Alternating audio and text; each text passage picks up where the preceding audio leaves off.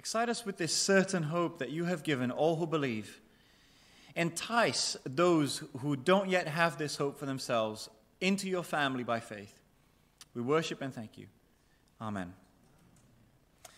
Although we've been married for over 10 years, I'm happy to say I often catch my wife looking at her.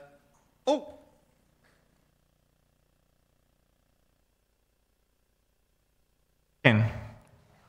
Cooking too much. There we go.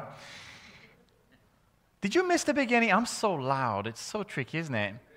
But I do still today, from time to time, catch Megan looking at the diamond ring on her finger. The diamond ring which I could never afford because it belonged to her grandmother. Her diamond ring that she likes to look from different angles, and I'll just catch her doing this sometimes. It's absolutely fantastic, isn't it? A diamond so beautiful. I learned today that a diamond can have as many as 70 facets. Isn't that beautiful and complex? And we like to see light shining through each one of those, especially when you take it to be evaluated and you know how much it costs, which I'm not telling you. But I'm telling you this, I'm glad I live not in Brazil. Just as we like looking at the different facets of a diamond, so it has been when we look at the book of Revelation and its description of our heavenly existence with God. Chapter 19, the facet of a bride. So beautiful, a picture of intimacy with God. And then we look at chapter 21 and the image of the community of people that belong to God described as precious and beautiful as a city. The New Jerusalem, a description of the people of God. And then we come to chapter 22, and we see if we can finish it this evening, where it's entitled on your NIV Bibles, Eden Restored, because there's a picture of the curse seen in the book of Genesis, undone. So let's look at this renewed Eden, this garden that shows the curse undone this evening. Young people, you tell me if you now pass this test. Tell me the curse. Wingardium Leviosa. What does it do? Well, there you go. There's even those of us who are a little bit older. We'll know this. Oh, sorry. I better watch myself. Avada Kedavra. That's the, see? Harry Potter books. Yeah? That's the one you die. The Crucio. Exactly. See, I love this one person that's just doing the actions so perfectly. It's so good. Amazing. So many people around us and so many people in my school's work and children's work know the exact meaning of each of those curses, but could not tell me what has happened when the Lord cursed humanity. When they come to think of it, what does it mean? What has actually happened? Obviously, the Harry Potter curses are just fictional. But here, do we know the implications of this curse, which, if we don't know the implications of it, we read Revelation 22 and we miss exactly the beauty of what it is that it's being undone here. For example, let's say that you were in Genesis chapter 3 now, and you read verse 14. You would read, "Cursed are you above all livestock." And then you read, "There is enmity between the snake and the woman." And you know with a little bit more gospel knowledge later that Satan tries to destroy any hope of humanity being rescued. If you were to read on a little bit in Genesis 3:17, "Cursed is the ground because of you." And we hear of the frustration, the futility of work. That's why it's not just teenagers that don't want to do work sometimes. I don't either. And sometimes we feel the frustration of it, and we don't get a lot of bang for our buck that we put in. And then in Genesis 3:16, that your desire will be for your husband, he will rule over you. A loss of the God-designed roles for marriage, not a joy in how he's designed things. I wonder if anything else comes to mind when you think about the curse in Genesis. You see, John is going to take us through how what has been spoiled at Eden is made new. and it's joyful for us here. So the curse undone in God's place. A beautiful description here. Look at it in verse 3. Here's the picture. No longer will there be any curse. I mean, I think that's part of the drumbeat of this chapter. That's quite beautiful. Right up there with the no in verse 5. No more night. Because it seems if we're digging into Revelation and it's symbolic and beautiful, well then, God shining on people, because it always speaks of God's favor, no more night here therefore means there's no darkness, there's no spiritual darkness, because all of us will know and enjoy the presence of God forever. That's why you should be brought right back to places like Numbers chapter 6, for example, where we have here, help me out, brother. There we go. The Lord bless you and keep you. The Aaronic blessing on the people of God. The Lord make his face shine on you and be gracious to you. The Lord turn his face toward you and give you peace. This idea that if the Lord's face shines on you, blessing, peace, security are with you. And therefore, I would look at this. No more night speaks of no more darkness separating us from the enjoyment of God forever. There's not a single thought that threatens our joy in the Lord Jesus Christ. Until then, we are tempted to put our longing for heaven in, I don't know, relationships or in entertainment or in the security of money or in the security of academic knowledge. But we keep on finding that until we get to this place where the Lord's face so shines upon us, there is no more darkness. Every time we get frustrated is an opportunity for us to go, I long for this day. I long for this day when there will be no more darkness in me or around me. But look at the rest of it. Verse 1, the angel showed me the river of the water of life, as clear as crystal, flowing from the throne of God and of the Lamb. Those of you who like astronomy, what is it that astronomers tend to get very excited about if they see hints of it on other planets? Isn't that amazing? That's amazing. Such an essential thing about life, without which there can be no life, water. We have this beautiful picture here that the water of life never runs out in this place. If you like, say, the book of Ezekiel, you would have found that this is an echo of Ezekiel chapter 47, where Ezekiel gives us a picture of the temple of God, and right from under it flows a river. But here John says, hey, I've told you already that this city is the people of God. There's no temple because God lives in his people. And so now, this crystal clear river of eternal life flows and irrigates the city. And I think what's interesting, and you can be the judge of this, the river being crystal clear, nothing wrong, nothing to pollute it, which I think is a beautiful picture of the Lord Jesus Christ, his spiritual promise of life. If he says, trust in me, I give you life, it's certain.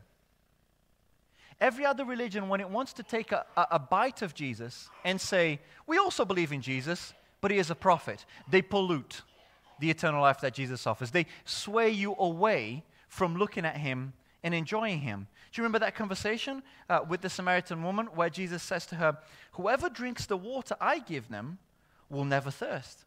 Indeed, the water I give them will become in them a spring of water welling up to eternal life. In other words, he says believing in him is enough for our salvation, for our place in God's family. And then he adds this in that same conversation, that the Father invites us to believe in him in spirit and in truth. So that when any other religion mixes Jesus and something else, they take you to a polluted water that does not give life. They sway you from the Lord Jesus, who alone can give us life. So that you end up in a place, like the prophet Jeremiah says, with cisterns that don't hold water. That was my very conversation with a group of Year 6s earlier this week at a school near here. Because after I did my presentation, they had a question and answer time, and one of the questions was, how can you know that this is true? How can you know that this is true? How do you know that God exists? How do you know that the Bible is trustworthy? How do you know you're not wrong in your religion? Which I thought, that's pretty good for Year 6s in a primary school, isn't it? And yet, I can speak to what Jesus is saying, that if you are to believe in spirit and in truth, you believe because the Spirit of God has opened your eyes to see, and therefore you believe the truth about Jesus, you believe everything Jesus says. And I told them, I believe because the more I encounter the Scriptures, I read it, they have the ring of truth to them. And then secondly, they explain exactly why I am the way I am, who I am, why the world is the way it is, better than any other alternative, any other religion, and no religion. Pretty amazing. So the river or the water of life is there. There is life forever in the Lord Jesus. And here's the other picture in verse 2. Down the middle of the great street, the river flows. On each side of the river stood the tree of life, bearing 12 crops of fruit, yielding its fruit every month, and the leaves of the tree are for the healing of the nations. Now, I find it fascinating that in many other places in the New Testament, when it speaks of the cross of Christ, did you know it's the same word for tree? You know, I think that's pretty curious. This word xylon, in a verse like this, he himself, 1 Peter 2:24, he himself bore our sins in his body on the cross, so that we might die to sins and live for righteousness. By his wounds you've been healed. In his body on the cross, in his body on the tree.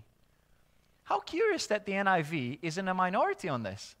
The ESV, the NET, all translate this as tree. And what a beautiful link that here, from the cross of Jesus. The cross of Jesus is what guarantees our ability to be here one day with life forever, eating from the tree of life that produces abundantly, the number 12 there, 12 kinds of fruit every month. This just draws my mind right back to all of the blessings that we have if we trust in Jesus. I mean, just to list some for you.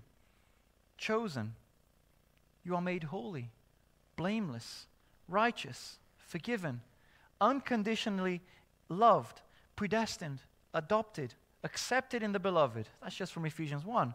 Redeemed, freed from slavery, washed clean in your conscience, having the eternal inheritance, being sealed and marked, being partakers of the divine nature into Peter chapter 1, one in Christ, being one body, being a new humanity, and so on. All of these, I look at the tree of life and I look at the cross of Christ that enables me to eat from the tree of life forever. And for you and I to know, nothing can threaten that. Heavenly existence with the Lord Jesus. Under the curse, no one could enter the garden, but in the new heavens and new earth, the water of life and the tree of life are continually available because of Jesus, who gives water and fruit of his cross. That's just the curse undone in God's place, a picture of God's place being renewed, but here a picture of God's people.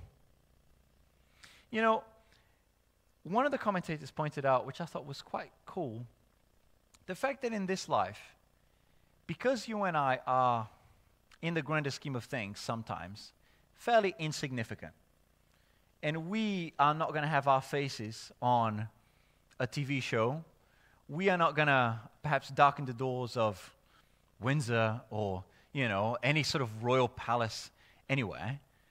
We'll never be maybe face to face with even the people whose books we admire, because we're just sort of down here, aren't we? I mean, you might be thinking, speak for yourself, but overall, I just don't think I'm ever going to see anybody of supremely great importance face to face. And yet, I comfort myself with this great thought, that here is what's going to happen to God's people. from being unable to enter the garden where God walks in Genesis, to verse 4. They will see his face. To see. Yes, this is beautiful picture language, but it conveys a sense of a deeper knowledge and quality of relationship with God that we can't even dream of right now. Moses couldn't see his face and live. In the new garden, those of us who now are being transformed, and like the Beatitudes say, desire purity eagerly, one day will have as our reward to see him. I mean, look at this for a minute. Would you, by looking at the bottom pictures, be able to tell easily what that person is feeling? I mean, would you be able to tell that the first is anger and the third is fear? Easily? I think not. I think if we swapped that for a Japanese theater mask that covers the whole face, you would know nothing about that person, would you?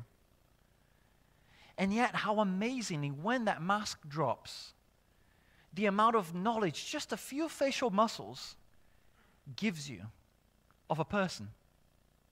How different it is for you to just hear from someone, I love you, than for you to look at their face and on their face see compassion, see a desire for closeness.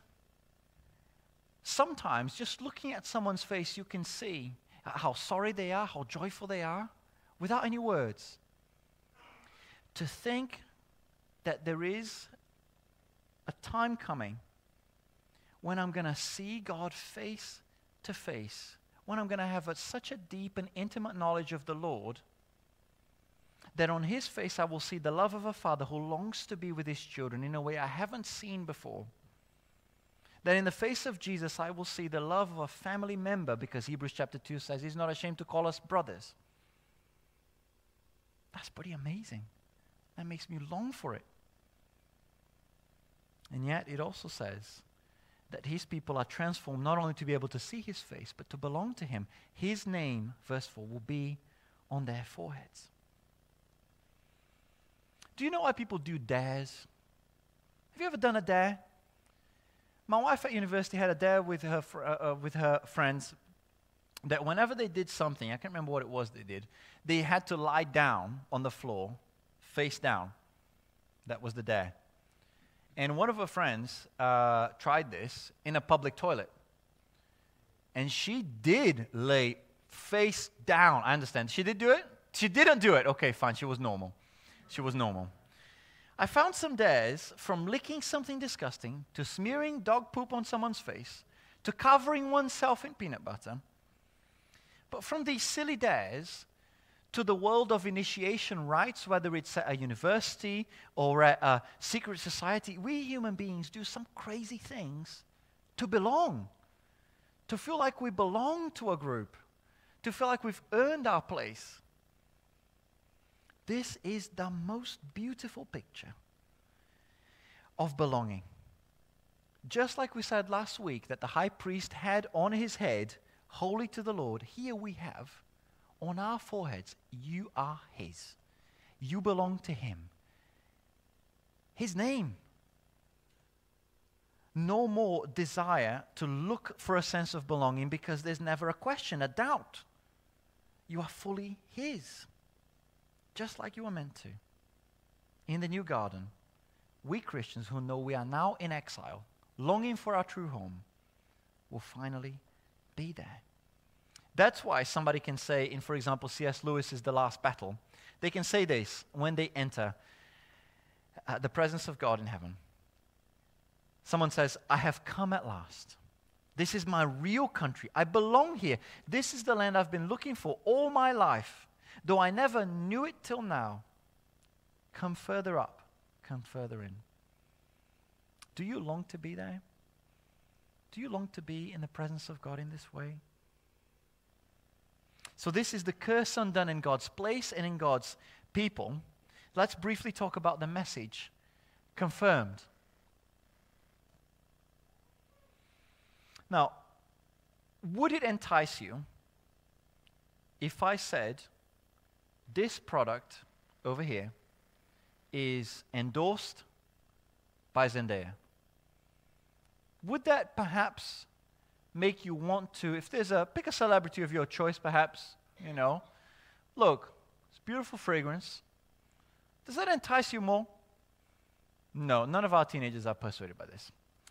What about this? Perhaps now that you see Ed Sheeran recommending to you Heinz ketchup, you want it more, don't you? Do you think there's any connection between Ed Sheeran and a bottle of ketchup that perhaps lends credibility to it? Well, I suppose you could say all sorts of things that you might regret. But what I think is amazing is we come to the very end of the book of Revelation. And, do you know, if there was here somebody like, I don't know, Mary Berry, Greg Wallace, Fred Sirius, okay, maybe if you know, so Gordon Ramsay even, behind that, I would go, ooh, new formula? Okay, new recipe? Maybe I'll give that a go. There's a bit of credibility there. They know what they're talking about, isn't it? And how amazing that at the end of the book of Revelation, we have a big shout for where the credibility is in this message. Revelation ends with brushstrokes on the people standing behind the message, people who bring credibility to the words, and we are challenged to see these words as words to be kept, words to be preserved, and witnesses to be believed. So you remember that as we think about that first words to be kept, do you remember how the book of Revelation started us off? Blessed is anybody who hears and takes to heart what's written in this prophecy.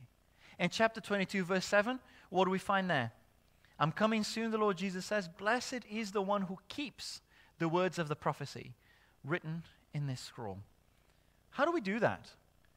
You've heard the book of Revelation be preached. I hope you'll have been encouraged. How do we take it to heart? Let me tell you a few things. We yearn for Jesus' return. We long for it. Can you see that? Look, verse 7, I'm coming. Verse 12, I'm coming. Verse 20, I'm coming. For us to yearn, and we respond as the church in verse 17 and in verse 20, come back. Come back, Lord Jesus.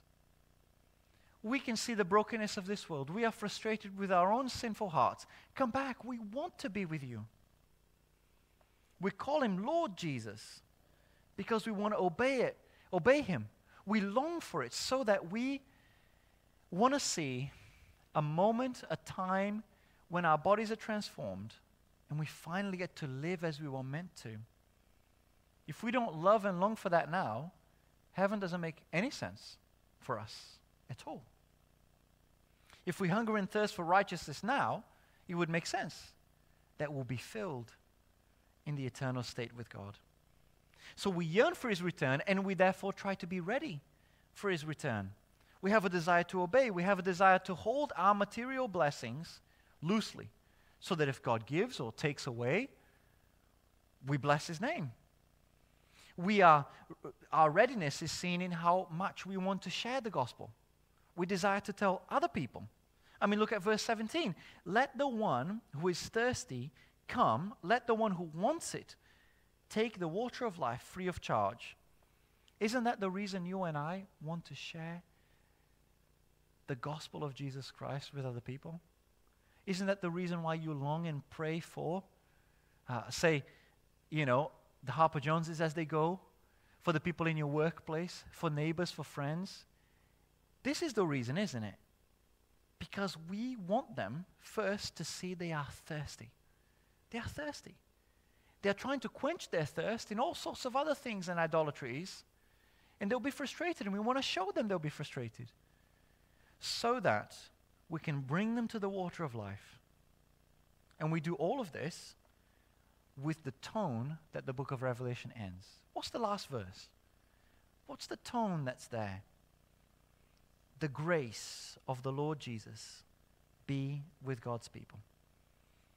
Just as God has started the scriptures in the book of Genesis with a grace that dresses Adam and Eve after their sin, a grace that continues to reveal himself, here he says, you rely on this same grace and strength that I give so that you won't give up. And yet there's a warning. A warning for me as someone who teaches the scriptures. A warning for you. Some of it's there in verse 18. These are words to be kept, to be obeyed, but words to be preserved. I'm going to have the danger to add to them in the book of Revelation and throughout the rest of the Bible. I'm going to have the danger, perhaps as a church leader, to place burdens on other people that are simply not easily seen here. You're going to have dangers to add burdens on yourself that are not in the book of Revelation. Whether that's to prove yourself before God or to add to the gospel. And in verse 19 you have dangers of taking it away. Of taking words away, of skipping, even in the book of Revelation, difficult parts that our culture is not happy for you to talk about. Just as I understand in this morning's sermon, do we want to talk about the judgment of God? How many chapters didn't we spend talking about how although the Lord judges the earth, people still don't repent, and yet, whether it's George doing an open air or me teaching children and young people in a school, I must and you must speak of the judgment of God on our sin. But we want to take away from it. We want to skip it. To act, I would go so far as to say, to act in any other way than taking the book of Revelation and the rest of Scripture, to act in any other way than to say, I believe it, is to change it. To change the urgency of the words. To change that the Lord is saying, this is here for you to believe it. And lastly, there are witnesses to be believed. In verse 8, we have John saying, I, John, am the one who heard. I saw these things. John is the witness. He's not hallucinating this. You know that because a hallucination doesn't yield the beautiful literary poetry that brings us right back to the Old Testament and shows us the fulfillment of all of those hopes as we've been traveling through the book of Revelation. John isn't on acid. This stuff is real and true and beautiful. It also doesn't benefit him, does it? There were no Jews that expected the end times to be like this. There were no Jews that expected for God to divide the world not into Jews and non-Jews, but into believers and unbelievers. And John is just concerned with telling us, this stuff is true, you must believe it. So much so that when I fall into idolatry, and I, John, need to be told off and rebuked, I'm going to put that in there. Because I want you to know this is true. I'm going to make myself look bad because I care about the truth. And the second witness to be believed is the Lord Jesus Christ, who speaks in verse 16, I, Jesus, have sent my angel to give to you the testimony for the churches. I'm the root and the offspring of David, the bright morning star. And who speaks, again in verse 20, he who testifies to these things says, yes, I am coming soon. The Lord Jesus has shown every promise that he has made, he has kept. We have every reason to yearn for his return, knowing he will do this. And so we look at the curse undone, we long for it. We look at a place renewed, water of life, tree of life, life forever with him. Looking at his face, a quality of relationship that we don't have now. We look at the message being confirmed. The challenge that we ought to keep these words, looking at this life just as it is, a prelude to an existence with him forever.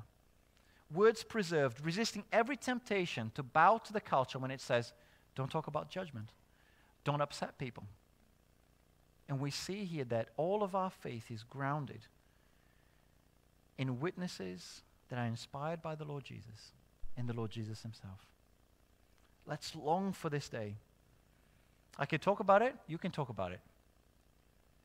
But our challenge is, as I studied this, I prayed. Do that. Pray and ask the Lord Jesus, give me a longing for this. And then worship Him. Worship Him in song.